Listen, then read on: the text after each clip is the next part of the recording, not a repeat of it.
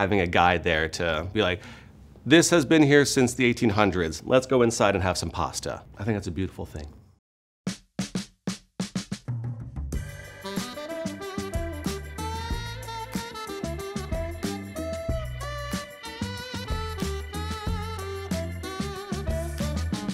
My name is Sean. I'm a tour guide for Taste Vancouver Food Tours.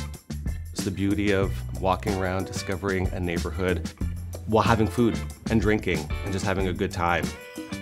Even though it's a group, it's having that individual connection with everyone. We're in this together.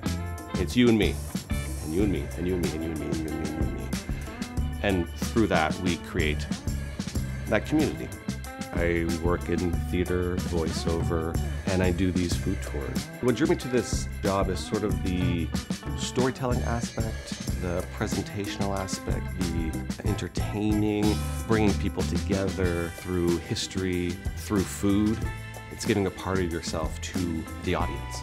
And in this case, our guests are the audience. I think the best part is when I can just sit back and not do anything, and they're just entertaining themselves. I know that sounds a little lazy, but it honestly is the best part because they're just chatting.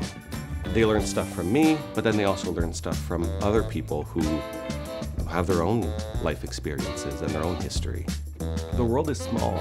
I had a teacher on my tour, and her superintendent was on the same tour.